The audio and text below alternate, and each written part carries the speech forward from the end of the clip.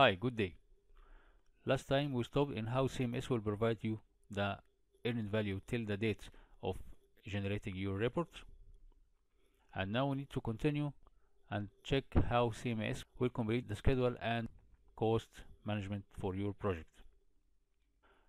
Let's go for the management to proceed for the step 2, which is actual schedule. We have to insert now the actual schedule. Are we finished these activities on time or not? What are the actual dates to start and finish this activity? So let's go now for the actual schedule, which is the same schedule. And as we informed before, that we have to use this to insert the actual schedule. You will find a new percentage here came, which is a completed percentage, which you already inserted before in the earned value page. So now we have the earned value for the project and for each activity, which with the actual completion for each activity. And we already have before, by CMS calculation, the planned value. When easily you are making a comparing now between the planned and the actual, you will know your status for each activity. For example, the excavation must be completed 100%, and it's already completed 100%. Backfilling the same 100% and 100%. If you come here to check the BCC, it's planned to be completed by 100%, and also actual you complete 100%. For raft foundation, planned to be completed 51%, but you only completed 15%. The strap beam considered to be calculated 43%, but you completed only 10%. First, let's tell how CMS calculated the planned value. He is of course considering the planned start and the planned finish, and he is making the balance job. Also, this delay is reflected on the schedule, as we saw here, because there is a delay happen in the BCC, and instead of 9th of December it's finished 20th of December. There is a delay happen also here in the foundation. This information will make you think and consider a mitigation plan for your next activities, how we will absorb or how we will cover this kind of delay. So you have a lot of ways to mitigate your delay by increasing your resources to complete the raft. Try to complete the raft on time, and instead of 30th of January, if you finish actually in 20th of January, that means you will make a proper mitigation by increasing your manpower. So you have to think how to absorb and recover your delay. Okay, so what to do now with this information, or what CMS will do with this information? Now you have actually the planned value and the earned value. Here, as you said, the planned value for each activity separately.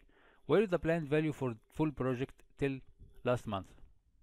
The cash flow which is processed and generated by CMS is the planned value. What does it mean? This month, which is second month, you shall complete work with 6,890,000.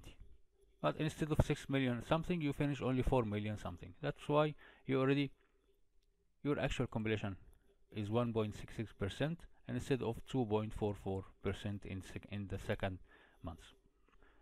And we'll see all this information in the report when we reach for report, and you can see this also clearly in the graph or the progress baseline and progress recovery here. As you see here, that's the progress baseline. The blue one is the planned value. The gray one is the progress recovery. Now we have some delay because of the delay which happened already in the raft BCC. And anyhow, this will be clear in the dashboard when we reach for the dashboard. So let's continue now. Already now CMS have the information about the planned value and the earned value. The balance now is the information regarding the actual cost. Now CMS need the actual cost for the activities to allow to give you the full information about your cost, performance, and the status, and the expected required cost to complete your project, which is called estimate at completion or estimate to completion. Let's go for the overall cost. We'll find this chart. This chart have also the same WBS, the codes for each activity, all the activities, the planned value, the actual cost, here's the period, and planned start and planned finish. What we need to do here in this page, you have to insert the actual cost for each activity on its time. What does it mean? When you see here the bar chart, you will find in front of each activity its planned value. You don't have anything to do regarding this. CMS distribute the planned cost for each activity within time according to the work program or schedule. So it is distributed there in weekly manner.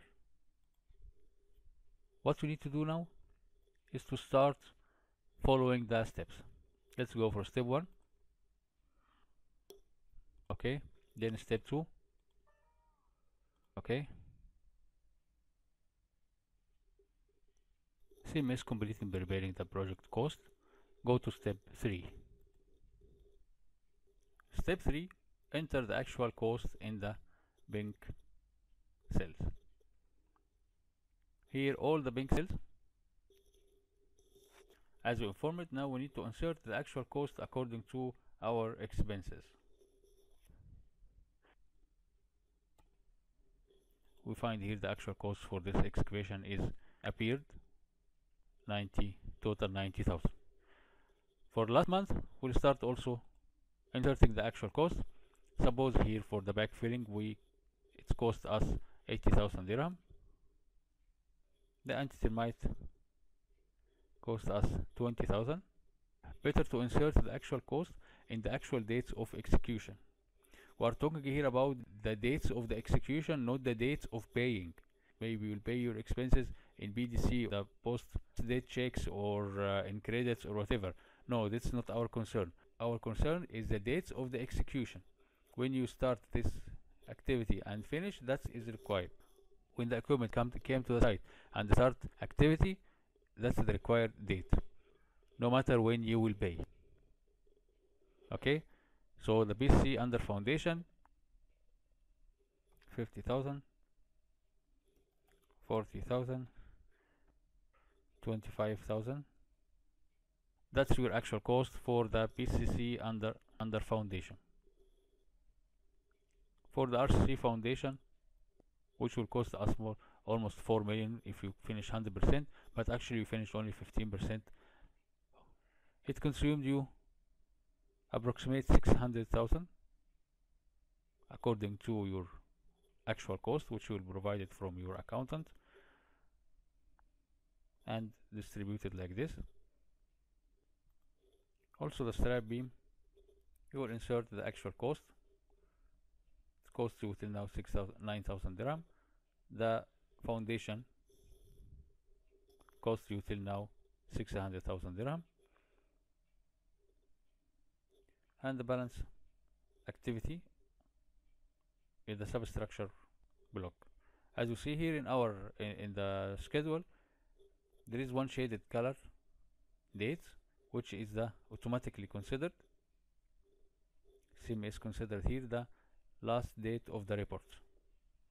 As we informed, CMS is making a report for each month automatically, and is considered that's what the latest month. And if you open your system anytime, you will find CMS automatically monitoring for your performance.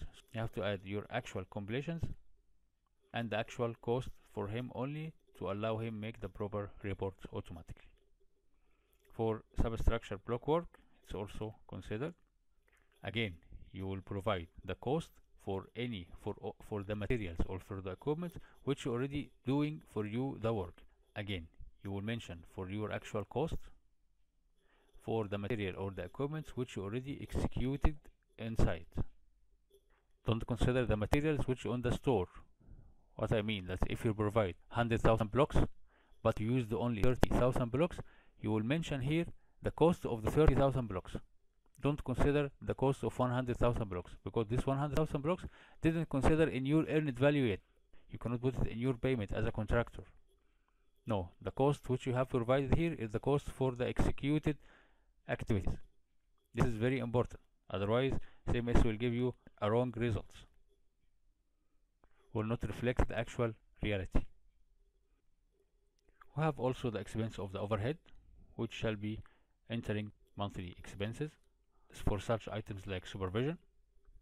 This according, of course, your actual expenses. You will insert your expense. That's the actual cost till now, till this month, 31st of December, which is the date of the report. Then go for step 4, click to render. Okay.